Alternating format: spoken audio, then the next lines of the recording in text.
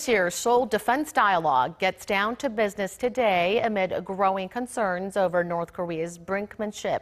Participants will attend a series of plenary sessions today and tomorrow for discussions on this year's theme, Visions for Security Cooperation in an Age of Uncertainty.